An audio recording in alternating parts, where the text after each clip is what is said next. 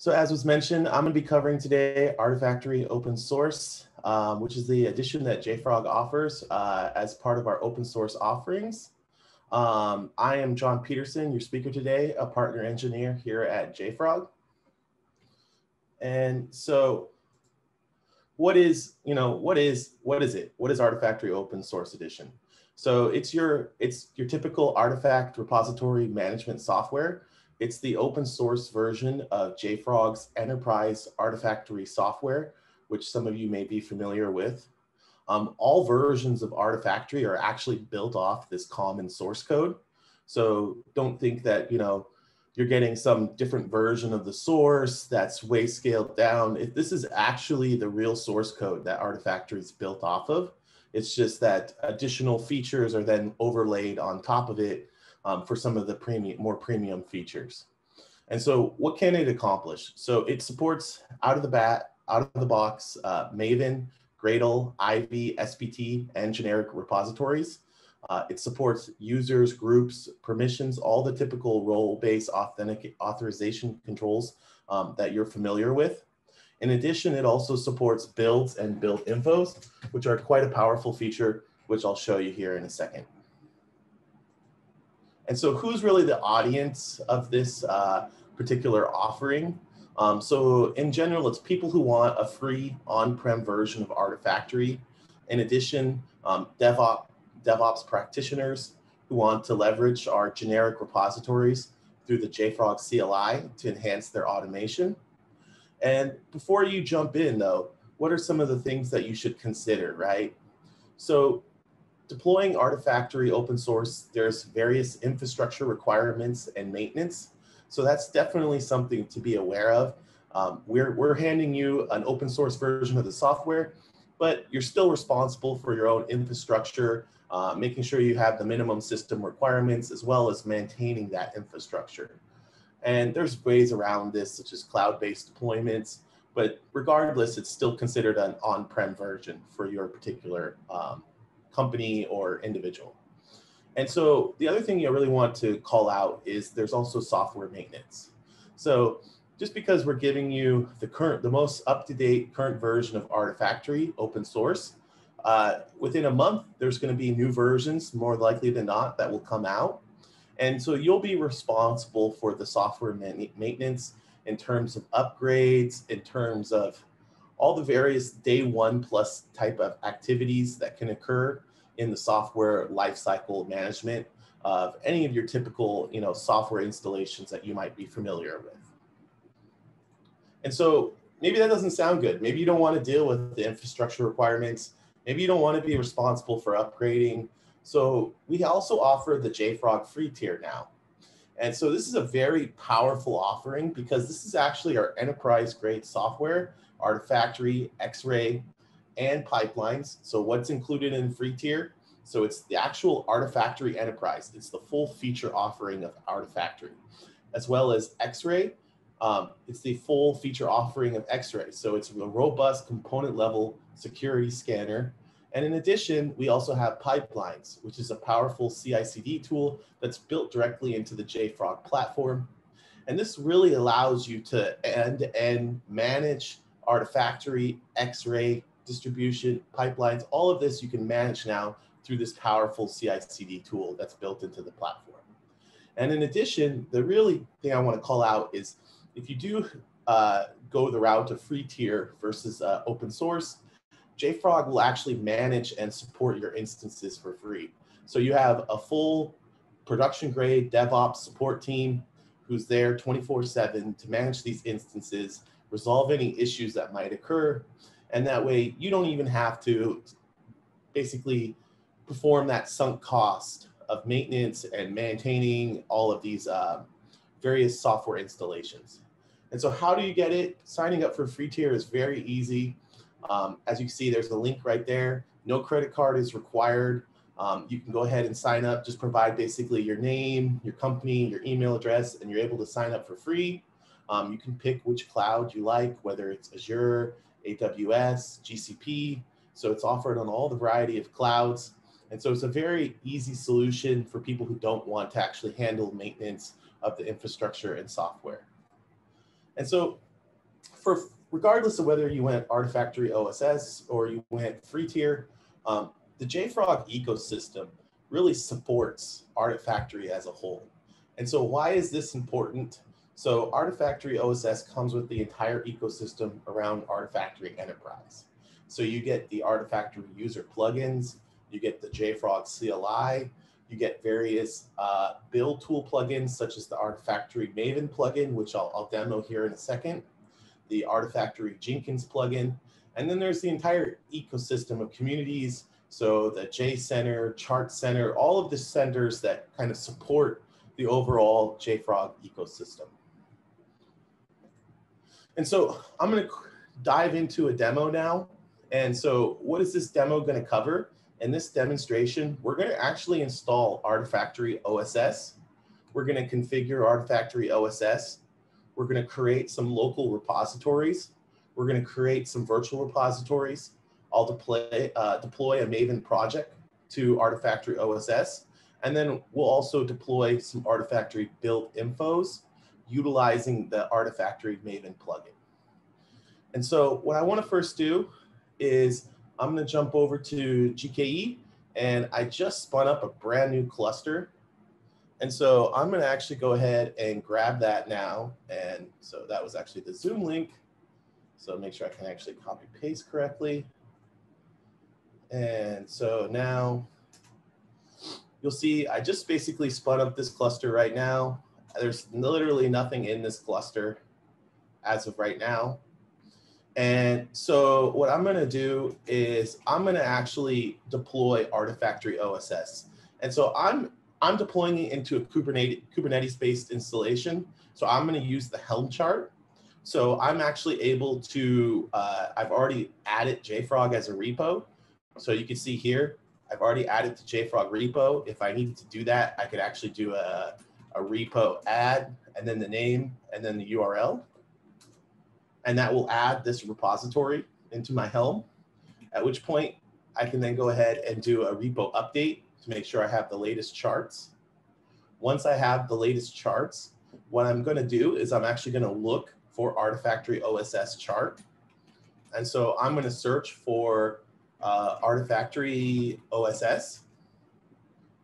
And so what we'll see here is we're going to see Artifactory OSS listed under the official JFrog chart, Helm repo. And so you can see here, there is the JFrog Artifactory OSS. It's actually on version 7.10.2 of Artifactory. And so at this point, I can actually install this Helm chart. And so I'm going to do that. I'm going to go ahead and say Helm install Artifactory OSS, JFrog / Artifactory OSS. And since this is Artifactory OSS, there are no additional requirements. So typically speaking, when you install a Helm chart for Artifactory, you'll need to specify things such as the licenses. Obviously, that doesn't apply here. The one thing I do want to call out is if you guys are planning on using TLS, you will need to supply a TLS secret name. So that's probably the only thing that you will actually need to install Artifactory OSS besides the Helm chart itself, is you'll need an actual DNS and TLS cert, assuming you want to set up SSL. For me, I don't even really care, so I'm just going to go ahead and install it directly. And so this will then go ahead and spin up Artifactory OSS in my Kubernetes-based environment. And so what I can now do is I'll go ahead and list out first the pods that got spun up, and I'll explain a little bit here what's going on. So when you deploy Artifactory, Artifactory needs a database. And so you'll see that there is a PostgreSQL that's also coming up with this particular Artifactory, as well as an Nginx. The Nginx is going to act as the reverse proxy for Artifactory if you set it up that way, or it will just act as the proxy to the web interface to Artifactory. And so in addition to the pods that are going to get spun up, there's also going to be an external load balancer, a network load balancer that will be deployed into my Kubernetes. I will then be able to access that public IP address and actually access the Artifactory OSS that just finished spinning up. And so I'll give this a second here to spin up.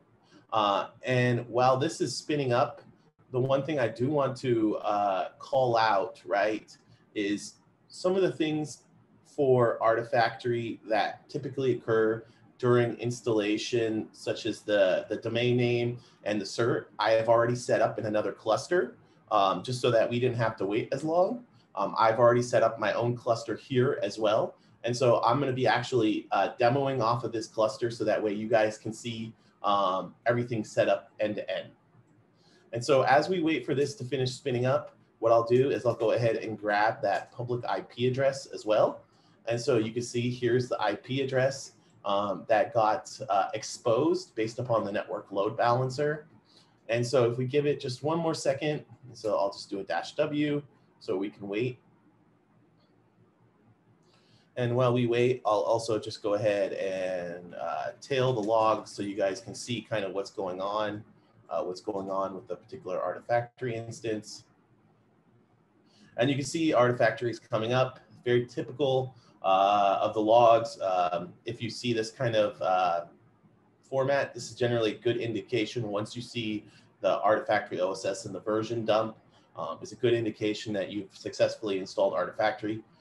Again, for OSS, it's a much simpler installation process where you basically just directly run the Helm chart. So it's not very impressive, but for much more complex Artifactories, things can generally go wrong a lot easier, right? And so at this point, Artifactory is almost up. I see it now joining the cluster. It's running the final jobs, spinning up the cron, and now at this point, we should see the Nginx and the Artifactory pods finalize. And once that happens, then I'm going to go ahead and load this Artifactory so that way you guys can see the Artifactory so here we go. We just got the message, all services started successfully. We can see the Artifactory has just finished. And then the last step is the Nginx. And once the Nginx has come up, now we can actually go directly to this IP address. And you can see we have just spun up an Artifactory. And so now, typical, I can log in with the default admin password. It's going to log me in. It's going to take me, again, this is going to complain because admin password has been part of a breach. So we always recommend users. In fact, we require users to change their password the first time they install. And I'm also going to use a less than secure password again, just because it's a demonstration. And so now it's going to ask me for various things, such as the base URL. A lot of this stuff you can actually skip. So I'm going to skip all of that. And so the first thing that you'll see, right, when you have successfully deployed Artifactory is this onboarding page. This onboarding page is very helpful for new users. If you've never used Artifactory before, I highly recommend you walking through the onboarding. This will actually, we're going to walk through this right now because this will take us through the steps that I promised you guys, which is after we've installed, we're going to start to configure Artifactory. We're going to create a local repo, a virtual repo, etc. And so I'll go back here. A few things I want to call out before we start to create the repo and everything else. I'm actually going to save this. And so one of the major things that typically happens is we need to set up users, groups, and permissions, right? I highly encourage folks not to use the admin user. And for that reason, I'm going to go ahead and make a new user. I'm going to make a user as myself. You can set up this user as an administrator. That's fine. And so I'll go ahead and make this new user here. And I'll go ahead and say, okay, since I'm an admin user, so I've at least made a new user under myself. Typically speaking, you're not going to want everybody to be an admin user. So what you'll probably end up doing is instead of just making one-off users, you'll come in here. We'll first define a group. We'll assign permissions actually to a group, and then we'll assign users to the group. And that's how you can perform the role-based authorization controls across Artifactory to ensure the right level of permissions for groups as well as users. And so just to show you guys the permissions, right? Permissions are a very full feature Artifactory. You can actually control repositories, remote repositories, distribution repositories. You can apply it to builds. So it's a very powerful feature set that I really recommend that folks check out. And so that's configuring your Artifactory, is making sure that you have users, groups, permissions all set up. Assuming that you've already done all of that onboarding of setting up your users and your groups that you want them to use your Artifactory. At this point, the next step for a binary repository manager is to obviously create repositories for your binaries, right? And so what we're going to do is we're going to first, Artifactory supports a variety of different types of repositories. So I'm going to quickly explain which each one does. And you can see it here on screen as well. So a local repository, this is your most typical type of repository. These are repositories that actually live in Artifactory themselves. You deploy artifacts and binaries into these repositories, and they're stored in Artifactory local to that specific Artifactory. A remote repository, this is probably the repository type that most people are most familiar with if you've ever used Maven Central or JCenter. These are your remote repositories. So these are actually repositories that sit there out there on the internet. And these are the ones that you'll actually go and download your dependency jars from, such as a Maven Central or a JCenter again. And so these will be set up automatically. Typically through the onboarding process, we'll typically set up JCenter for you. But if you have additional remote repositories, you can also set those up through Artifactory. And so the first type I'm going to do is create a local repository. As you can see here, since I've deployed Artifactory OSS, I am limited down to just basically generic Gradle, Ivy, Maven, or SBT. If I was using the JFrog free tier, though, I would be able to create any of these repository types. So that's just something I want to call out. So I'm going to create a Maven repository, a local Maven repository. I'm going to call it lib snapshot local. And at this point, I can also apply various permissions, other things. For the sake of this demonstration, I'm going to keep it fairly simple. So I'm going to go ahead and create this local repository.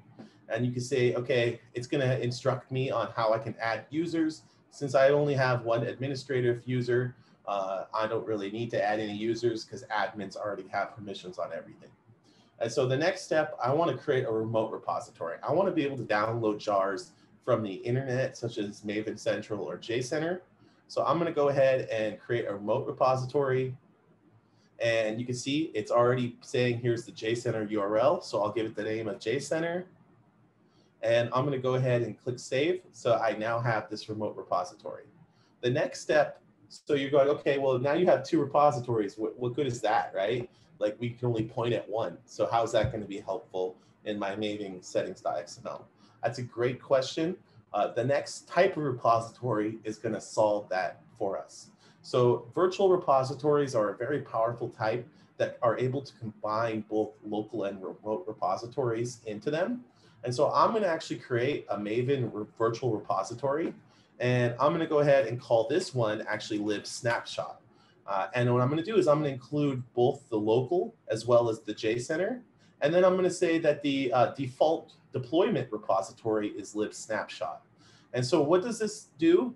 Well, what this is going to do is it's going to allow me to connect to this virtual repository in my settings.xml. And then what I'm going to do is anytime I deploy to this repository, it's automatically going to store the artifacts in lib snapshot local. But if I happen to do, let's say, a Maven dependency :resolve, what it's going to do is it's going to actually reach out to JCenter to download all of those dependencies. And so now I'm able to deploy and retrieve all of my artifacts against one virtual repository. So I'll go ahead and click save. And at this point now what I've done is I've really basically successfully set up the lib snapshots. In addition, what I would typically do is I would go and set up lib release as well, and which I've already done on this instance over here. So I don't want everybody to have to sit around and wait for me to do the exact same procedures again. You'll see here I have the lib release, the lib snapshot, as well as the virtual and the virtual repository for both lib snapshot and lib release. And since I've used this instance already for doing some dependency resolutions, you'll see there's a whole bunch of jars that I've already downloaded from JCenter, which are now being stored, being cached in my Artifactory. And so this is a very important thing. This will help in particular to reduce your bandwidth, your network bandwidth. Once your Artifactory instance has downloaded that jar from the internet, it's stored locally in Artifactory for quick resolutions again. And so that's great. I've set up all of this. Now what, right? So I've created my local repository. I've created my virtual repository. Now I want to deploy a Maven project to this Artifactory, right? And so to do that, how would I get this to work, right? So the easiest way to actually get this to work is to come into Artifactory itself, go to the particular repository, and we have this button called Set Me Up. And so if you click on this button, what you can actually do is give it your password, and then you can tell it to generate the Maven settings.xml. And so what this will do is this will actually generate a settings.xml, which you can then take and then fill in the correct information for the username, as well as encrypting the password. And then once you have all of this information set up, you'll then need to store this settings.xml inside of your .m2 folder. Or if you're building on a particular Java project, like for example, I'm actually storing this settings.xml local to the actual Maven project.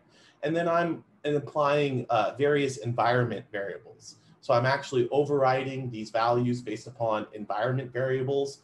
So this user variable, password variable, as well as the URL variable will then get overwritten. And then that's how I'm then able to use this settings.xml in my project.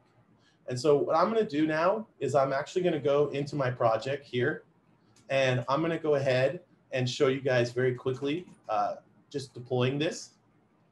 And so I'm going to run this command here, maven clean deploy. I'm actually going to skip the test because I'm actually just running JUnit 4 just to show you guys what this project is. This is basically a very simple Maven project where I have basically the source code for JUnit, nothing that I've written or changed directly. The only thing I did was I made it a child project to my Palm. And inside of my Palm, what do I have in this Palm? The main thing I have in this Palm is the distribution management.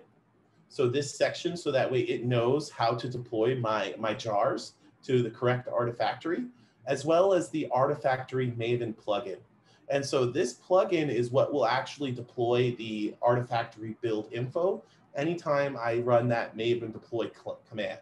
And so you'll see that I also have to specify my username, my password, as well as the build number into this individual Artifactory instance. Again, these can be specified via environment variables, a whole bunch of different strategies, but the idea is, again, not to actually store any of these kind of type of credentials in the actual source. So right now, we're just specifying these as Maven parameters. And so what I'm going to do is I'm going to now run this, and you'll see I'm actually specifying it with -d, the username, the password, as well as the build number. And I'm going to run this now. And so what this will do is this is going to go into that JUnit 4, again, just the github.com JUnit 4 source code. It's going to compile that source code. And I actually have a SSL error, so I apologize. I actually have Zscaler on, so it's giving me some network communication issues. So let me disable Zscaler. And so if I run this again without Zscaler on, I can actually get to the internet. And so now that I run this without any network hiccups, what will happen is it's going to run this, it's going to compile it. You're going to see here, it's deploying the artifact out.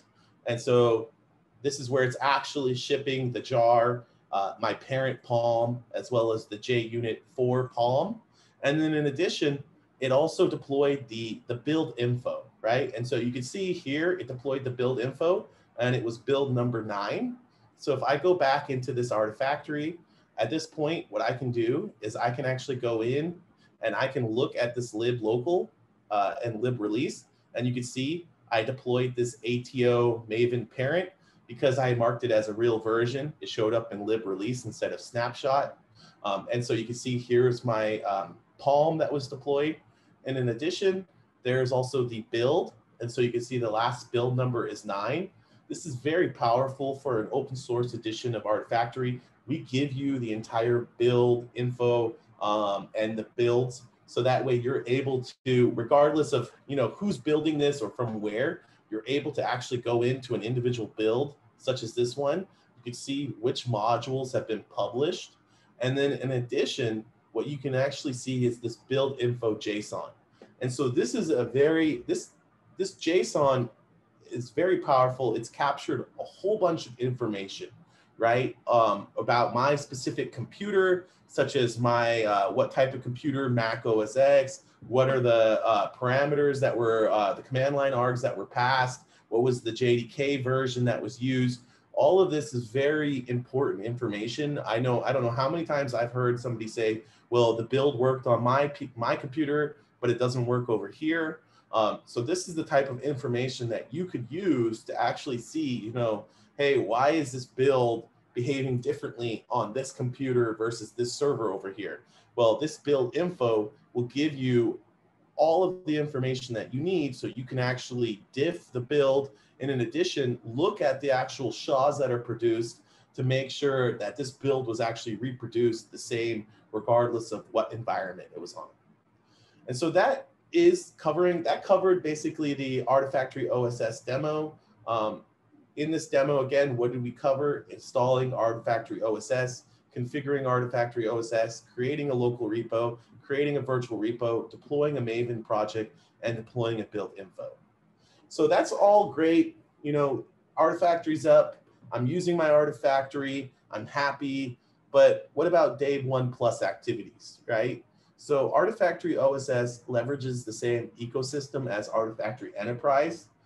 So one of the things that typically people run into is they need to do some kind of cleanup, right? I deployed all these artifacts. You might have seen, I had a whole bunch of versions. Some of them were bad. So how can I solve that? So Artifactory user plugins, in particular, the artifact cleanup, will allow you to basically install a user plugin into Artifactory. These have been around for a very long time, over 5 years, across multiple major revision releases. And so Artifactory user plugins are a very mature and stable ecosystem. And so you can deploy the artifact cleanup user plugin, or you can even build your own user plugins, right?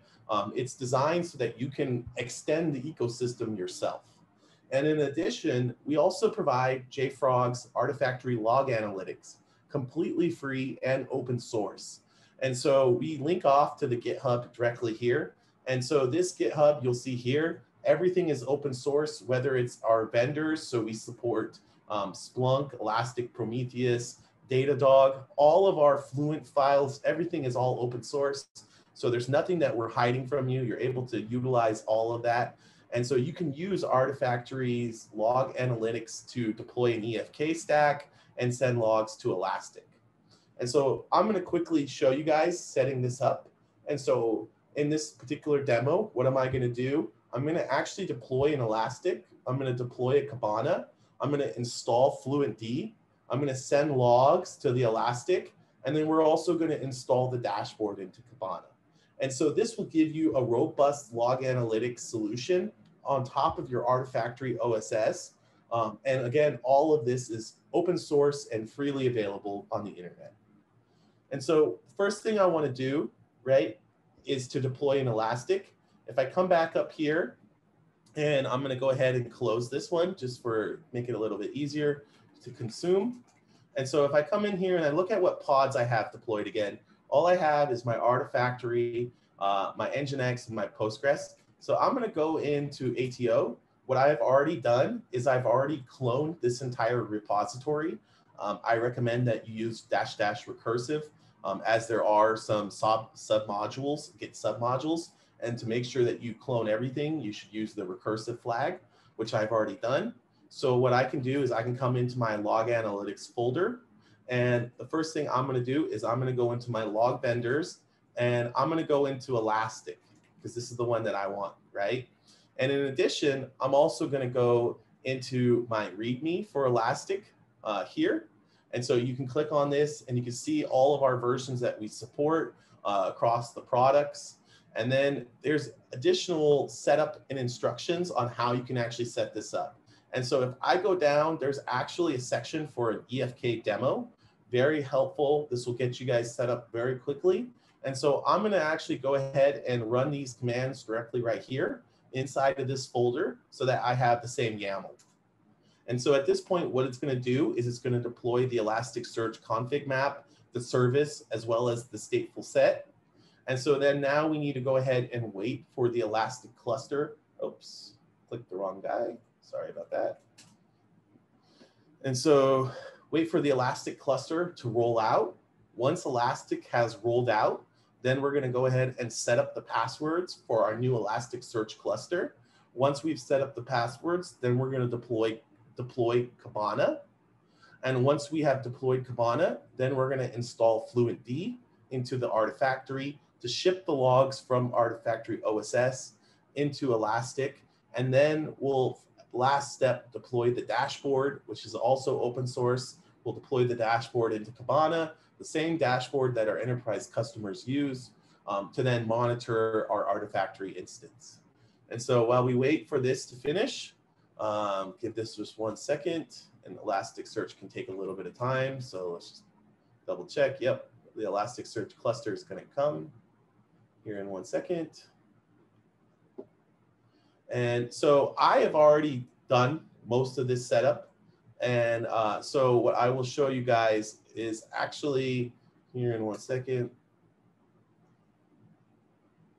the Kibana, right? So I've already deployed this Kibana. I've already set all this up. So I'm going to log in while we wait. So that way you guys can see, kind of see this in action, so to speak. And so here's the Kibana. What I'll be able to do is I'll be able to actually search here. And so you can see this is what happens is once we have this integration set up end to end, we'll be able to send our logs directly into Kibana, as you see here. And so let's let this finish. And so now that Elastic has finished, the next step that we need to do is we need to set up the passwords. And so I'm going to go ahead and copy this command here and run it. And what this will do is this will drop into the Elasticsearch setup passwords in an interactive fashion. And so give this a second to spin up.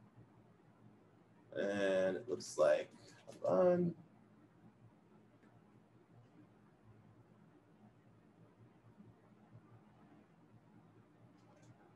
There we go.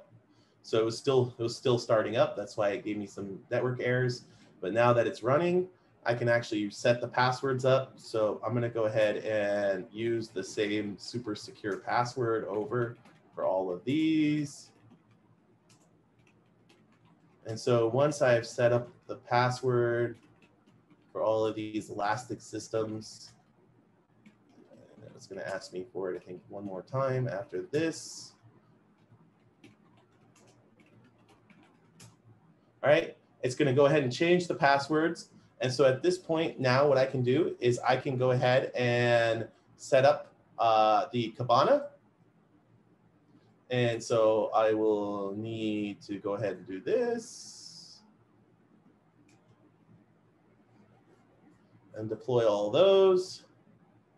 And then now I will go ahead and wait for the Kibana to finish deploying. And so let's wait for it for 1 second.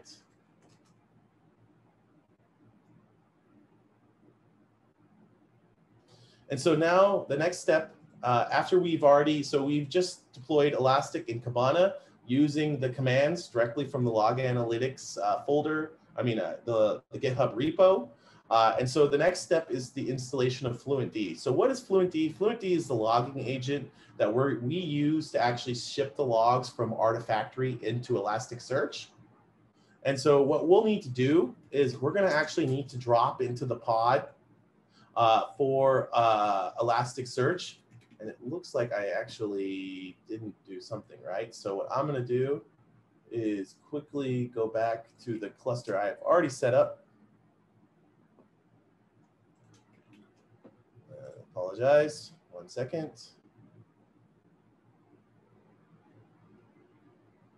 And this is why I've already set this up just in case anything happened. So we'll go ahead and jump into this cluster because it looks like I probably didn't apply the password correctly. And so once I jump into this cluster, what you'll see is I already have the Kibana up and running as expected. And so what I'm going to do now is I'm actually going to go ahead and drop into Artifactory OSS. And so if I drop into Artifactory OSS, what I'm going to need to do is I'm actually going to need to install FluentD. The easiest way to install FluentD directly as the Artifactory user is to actually use our log analytics. We provide an installation path. So if we go back, what you'll see is on the main log analytics, we have a Fluent installer. You can actually download this installer, which I've already done here. And so you can see the same tar.gz. You unzip the tar.gz, and at that point, you have the entire Fluent ecosystem installed. And so what you will want to do is to test it out, is you can run it directly against the test conf that will be there. And once you've tested it out and confirmed that Fluent is working as expected, you see the dummy message. The next step will be to actually set up your Elastic configuration. So to get the Elastic configuration, it was inside of the GitHub repo. So again, if I go back to the GitHub repo and I go to my log vendor, which I'm using Elastic, what you'll see is there's actually a fluentconf.rt, and you'll also see it here as well, that Artifactory is supported. And so I can actually click on this rtconf, I copy it over here, which I've already done for the sake of time. And so at this point, then what I can do is I can actually run this directly against this. And this is what will then ship my logs over to Elastic.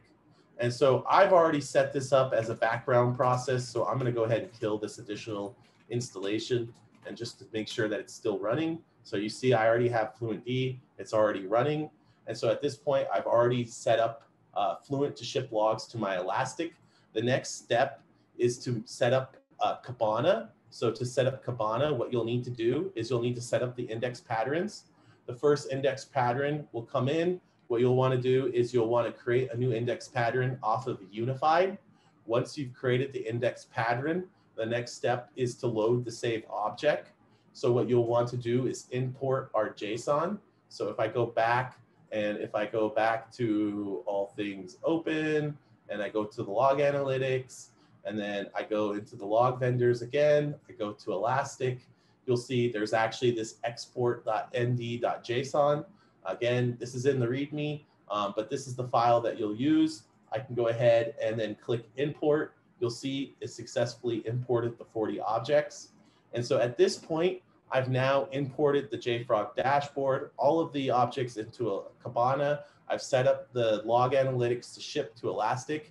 And so I can actually now go into the dashboard itself.